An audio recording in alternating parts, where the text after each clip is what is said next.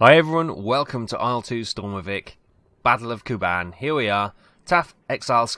He's enlisted into the 244th Bomber Command. I thought after last week's video with the P40, we'll have a go at the bombers and see how we do from a bomber point of view. And we can then take the decision if we want to go ahead in a fighter aircraft or in a bomber aircraft. Ideally, I'd like, obviously, to be able to incorporate both land and air battles in a series. It'll make it a little bit more option and give us more options to do things as well, like a ground attack fighter, I'm thinking, or a bomber that's more than capable of holding its own. So here's our profile for Taff Exile. We've joined the 244th Bomb Air Regiment, as you can see, the BAP. Good. Right, so planning room. Let's go and see where is on the boards today. So pending mission 9:33 on the 18th of April, 1943. Here we are with our buddies, and we've got the A20B bomber, which is obviously an American aircraft. Let's start the mission and read our full mission briefing. Okay, here we are for the mission briefing. Enemy airfield bombing strike. The 244 BAP. There we are, number 3, wingman number 3. Your fighter cover should meet you at point 2, marked on your flight. So we're taking off from here. Here we should meet up with our escort. Obviously coming, you can see the front line here, into enemy territory. Take off at 9:33. Weather cloudy at 1700 meters. We've got the weather balloon reports there. Altitude of the airfield is 57 meters. Target altitude is going to be 3,000 meters. Estimated target altitude for 54 meters. It's 18 degrees Celsius, and it's looking lovely. You are ordered to bomb the enemy airfield designated by waypoint 3 of your flight map. Bombs release will be followed by mythical question objective complete. Message OK.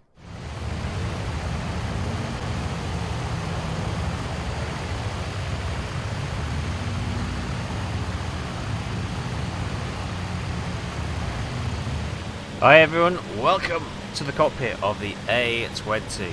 Look at her. Single cockpit, obviously. We've got crew behind us manning the guns.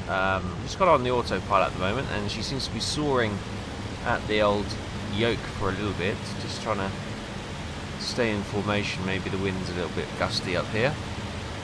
Got another wingman out on the wingtip there.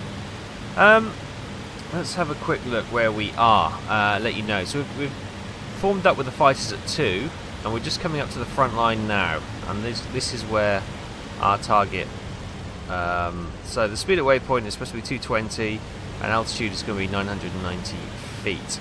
Sorry, 9,900 feet.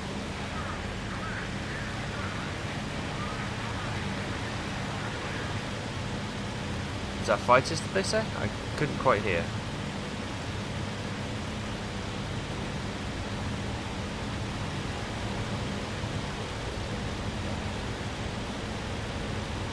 All looking good so far. Anyway, so if we come down here to the bomb site, we can get some of this set up. So, speed should be about 220. And we've got it at 3,000, I guess this is meters, which is all good and groovy. Let's kind of have a look here and see if there's anything else we need to set up. Wind angle and wind speed.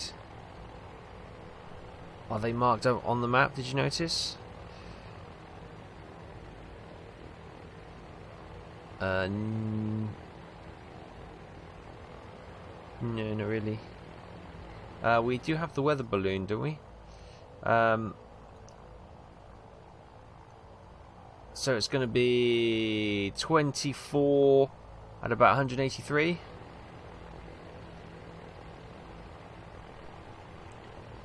So if we go,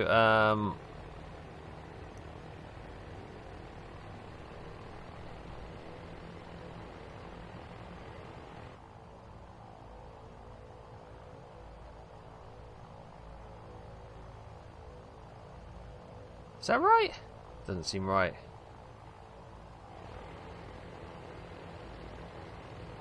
well. Well, we'll see how it goes anyway. Okay, as we're just still forming up and coming into the enemy target zone, no fighters so far. We're purring nicely. Just going to do a quick crew check. So obviously we've got the pilot, so we're currently occupying at the moment. Then we have the top gunner, which has obviously got a fold-out gun here.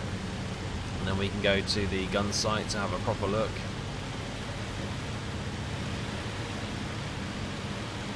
But it's all looking good and groovy. Let's have a look. Stick our head up, get blasted by the winds. Lovely. If we come away from him, we then have the lower dorsal gunner, and he can have a look around. That's the previous position. It's quite an unflattering pose, but there we go. So same deal on this one. We can hang on. There we go. We can open the hatch, pull down the gun. That locks in there, and then we can take anyone who's coming from our 6 low, like dagga dagga dagga dagga dagga dagga. Nice, good. Pop that away. We seem to be getting a bit squirrely, so let's go back to the cockpit, and we must be almost coming to our target area. Yes, we are.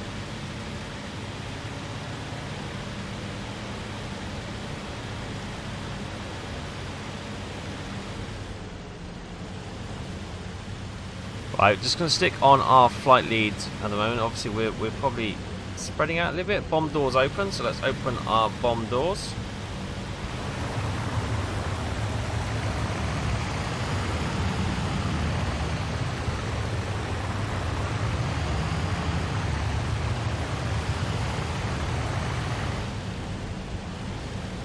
They're bombing. Drop.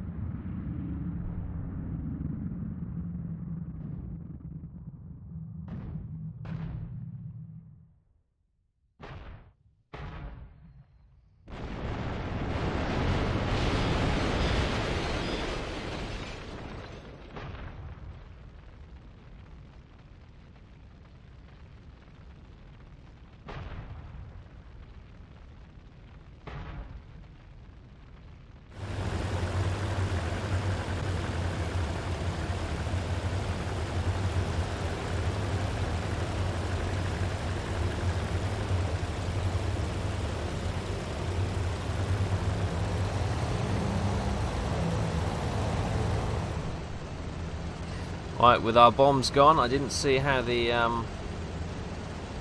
targeting went, but I hope I've recorded it, so hopefully we can get some good footage on that. But no,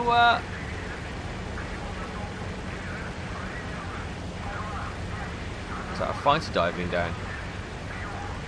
We're going to go low. Obviously, now we've dropped our bombs, we're going low and fast by the looks of it. So that's what we'll do. We'll hang on with our rest of our guys.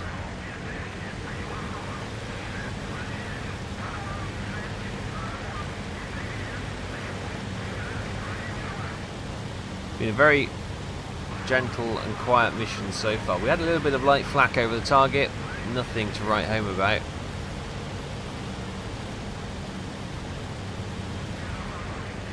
But the bombs have been delivered.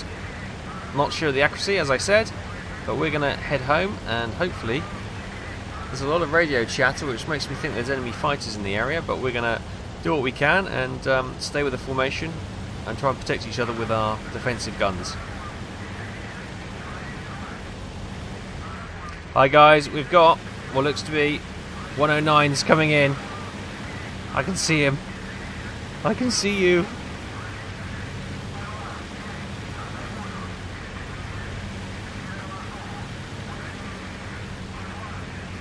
It's going low. Who else do we have? Where were the others?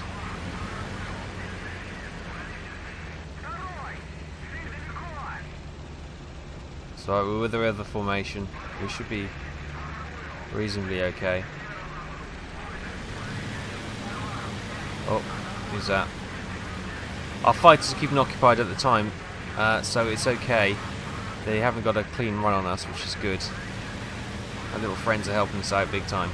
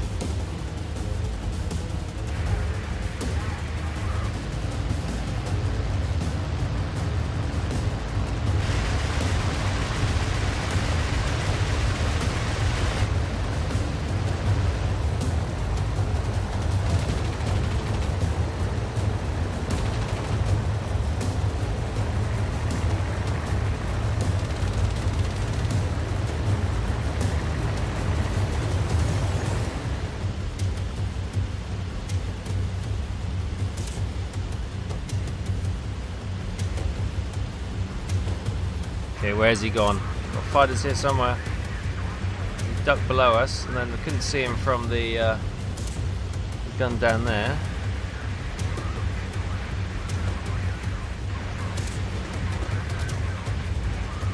Fortunately, the little friends kept them busy for so long. They probably... Oh, here he comes. Here he comes. I see him.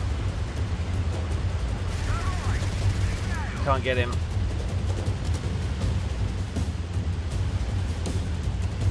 Oh, we were out of ammo. No! We don't get much in the way of ammo in these little boxes. Probably a couple of seconds worth, and that's it. Which makes firing very precarious. You've got to be very cautious with it. Not like the 50 cals in a B-17 where you've got the ammo feed and you can just fire away until you're out.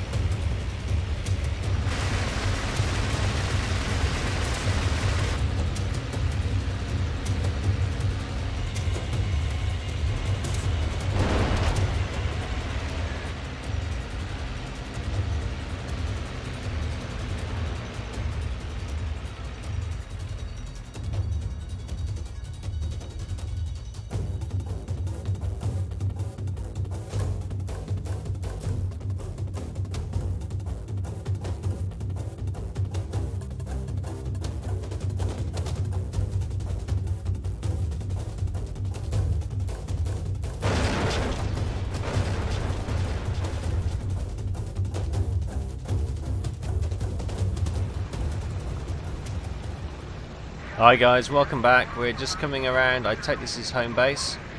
We've descended. The rest of the bombers are dropping down.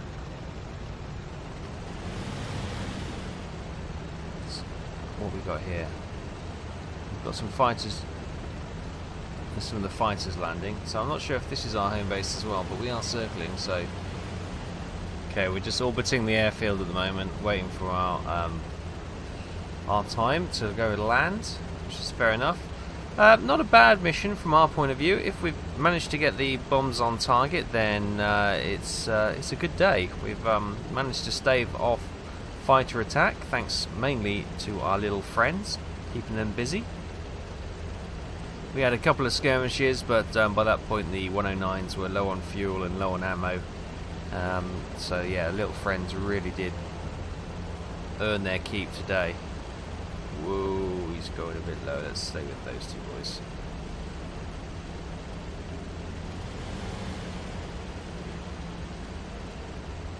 It's precarious with all these bombers flying around, isn't it? But this is quite a pleasant aircraft to fly, I have to say. It's very forgiving. Very easy to fly. Landing, not so sure. We'll find out in a second. Oh. If I don't stall out, that is. I'm going to have to do a little bit more practice with the old bomb site. We just bombed with the leader today, which is fair enough. You know, that's what tends to happen. But going forward, I think we'll need to understand that a little bit more.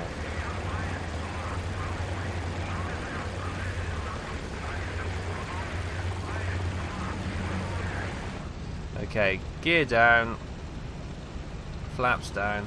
Hello, sunshine. We're following flight lead it down. I'm not going to wait for my call. We're just going to land on the other side of the runway. Should be okay.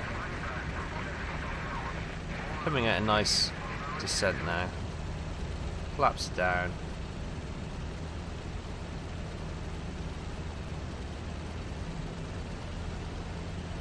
Now this is a tricycle landing gear, so we got the nose wheel,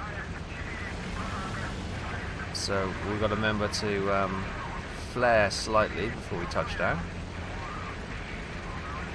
like you would do on a commercial flight aircraft, such as a Boeing or an Airbus, but not to that extent.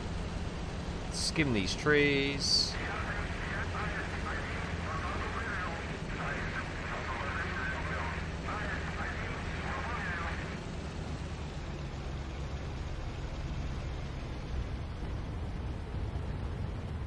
Oh, that's not bad.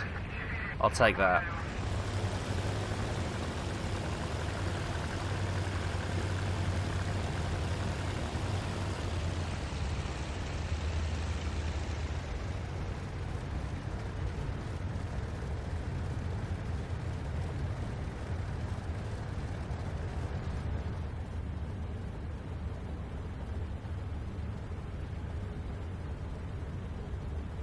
Bit of wheel brake just to slow us down, and I guess we'll go and park over here. Oh, we'll follow the route off, I think.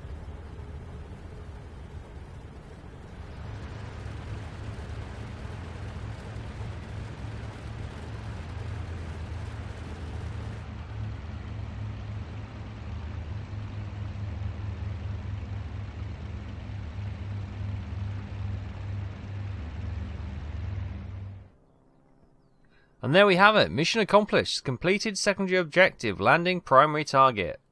Taff in Exile successfully landed. Looking at the bomb statistics, it didn't look like we hit anything. But hey, we weren't lead bomber. We just bombed when the flight lead did. But yeah, so we won't take any responsibility for that. Okay, here we are. Taff Exalski has been awarded the Medal for Battle Merit early. Nice. And we've also been awarded the Aviation Emblem. Nice. There we go. So Sergey, he got, what's these planes? He got 3 aircraft on the ground and 2 vehicles. We hit sod all. Leonid Drozdov, he got aircraft and vehicles plus 2 buildings.